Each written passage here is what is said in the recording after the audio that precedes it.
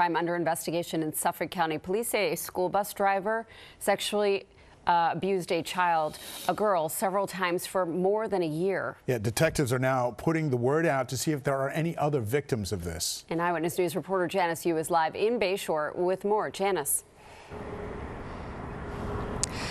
Hi, guys. Yeah, detectives say this actually went on for close to a year and a half. Now, the bus company that he was employed by, that is Suffolk Transportation, they say that they have been told by police that the crimes do not have anything to do with him being employed as a bus driver. Now, Miguel Enrique Diaz was arrested last night at his home. He's charged with 1 count of sexual conduct against a child and 2 counts of endangering the welfare of a child.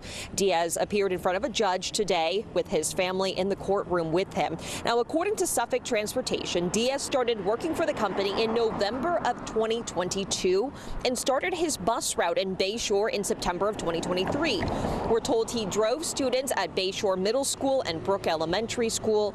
Now, authorities say between May 2022 and October of 2023, Diaz allegedly sexually abused a girl multiple times. That victim is now 13 years old. Detectives started investigating after a community therapist reported the abuse earlier this month.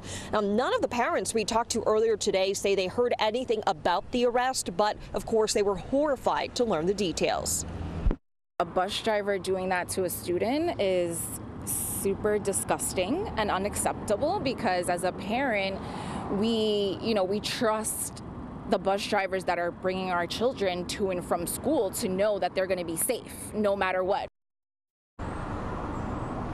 Well, the Bayshore School District shared the letter they sent to parents. It reads in part, "We have been notified by the Suffolk County Police Department that all incidents of alleged abuse did not occur on district property, within district buildings, or on buses transporting students for the district.